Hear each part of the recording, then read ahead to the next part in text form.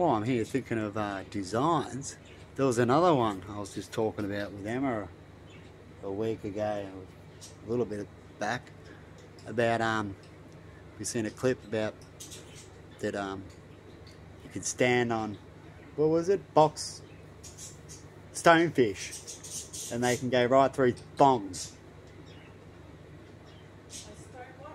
Stonefish. Remember, you could stand on a stonefish and they go right through your thong? Yeah, they had something thicker than a thong. Yeah. That was just giving you the point, you don't have to repeat it. Yeah, because of that, I thought straight away when I thought of that, I'm like, well, why don't they sell thongs? I'm hoping they do. I haven't been to a beach for many years. But they should sell thongs and it'd be cheap. And they should just even sell thongs like this to save nails in a lot of incidents. Is they should put a little thin layer of tin in the thong. So you go your rubber, you go tin, just thick enough where these little sharp things that are sharp but weak, but they're sharp, won't penetrate through the thong. You have the tin and then you have the rubber, and you can enclose that all, have it all sealed in, and have those thongs at least sold at beaches that people can wear to protect them from these things shooting up through their thongs. And like I said, you don't even have to, you can go pretty much worldwide. I'm thinking you could sell them anywhere. I'd buy them as a better thong, even if it's worth a couple of bucks more or whatever it costs to put it in. You know, to have that sheet of tin in there. The thong shoes should do this.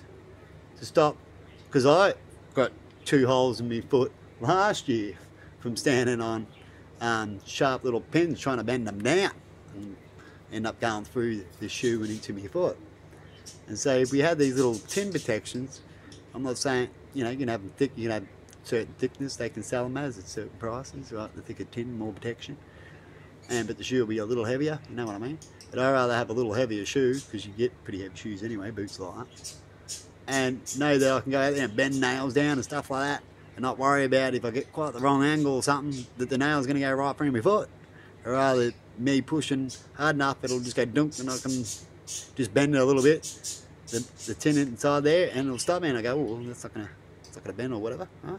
And I protect people's foot. It would have protected my foot. I'm still having a foot problem about it, and it's been a long time. It's probably coming up to a year since I've done it, and still having a problem because shoes didn't want this little bit of safety protection. We all like to talk about safety, so there's an idea for shoes, and I don't know why they haven't done it a long time ago. It might be a cost issue. People might have thought it wasn't going to work or something. They didn't care about safety. Could be a lot of reasons why. But I think they should have it. Anyway, people, have a good day. Bye bye.